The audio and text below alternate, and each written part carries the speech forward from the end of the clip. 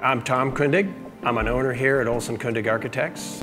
A lot of my architecture is noted because it sort of moves. Sometimes entire buildings move. Sometimes entire walls of buildings move and open up to the landscape, because of course the landscape is really important here in the Pacific Northwest. Our skylight is operated by city water pressure. There's no electricity, there's no hydraulics other than the pressure of your faucet, and it lifts 3.5 tons of glass and steel. That sort of part of my architecture is probably right now notable in the world, and I continue to be fascinated by it. I continue to be working on it. I'm lucky to be able to work with clients that are willing to take that exploration and that risk.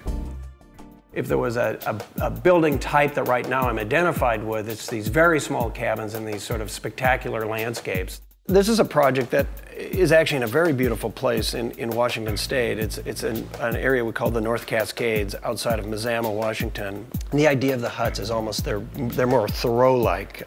They're very small, intimate, quiet little huts, but they're on wheels. You don't necessarily move them, but the reason they're on wheels is the code authorities didn't allow us to put any permanent buildings on the site. There was an underlying permit that allowed parking of RV vehicles on the site. So we basically turned the huts into RVs.